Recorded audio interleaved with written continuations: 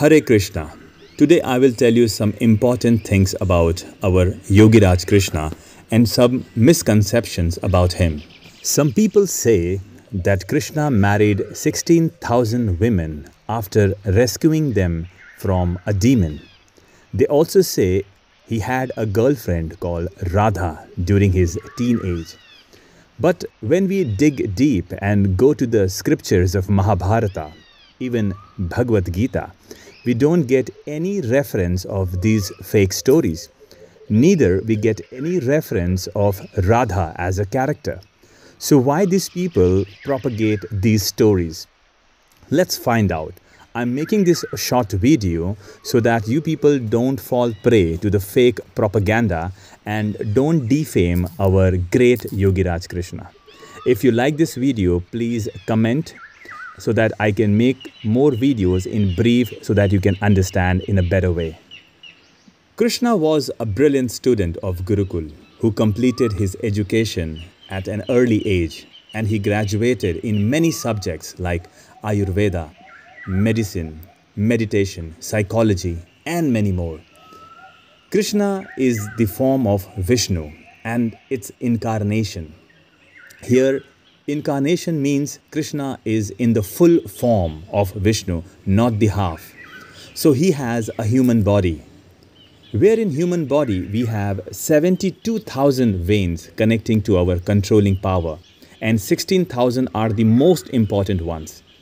Krishna controlled all 16,000 veins as he was very good in meditation. And rest 108 is the sacred number in Hinduism to activate the chakras in our body. By these chakras, we can activate our inner energy. This is the fact behind 16,108 number, which makes 16,108 as a holy number. So now you understood that it is not 16,000 women he married, but 16,000 veins he controlled. So here the fake story is debunked. But some leftist and fake followers of Radha and even some Iskcon people, they have their agenda. Gradually they are propagating that Radha is only Sakti and mother of Brahma, Vishnu and Mahesh. And Krishna is not the incarnation of Vishnu. People are not understanding the motive behind it. Radha is becoming more popular with the help of this propaganda and some fake followers and some political agenda. On the other hand, Krishna's wife Rukmini is degrading day by day, but people are just letting it go. What is the motto behind degrading Rukmini ji? They are not understanding the fact behind it.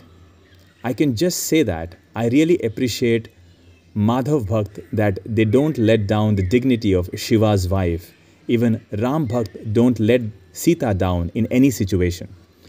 But Rukmini is always degraded by many preachers and scholars who provide only fake and unscientific information by saying, Hare Krishna, bas puja karo, Radha Shakti hai, Krishna Radha ek hai, because they don't have any logical answer.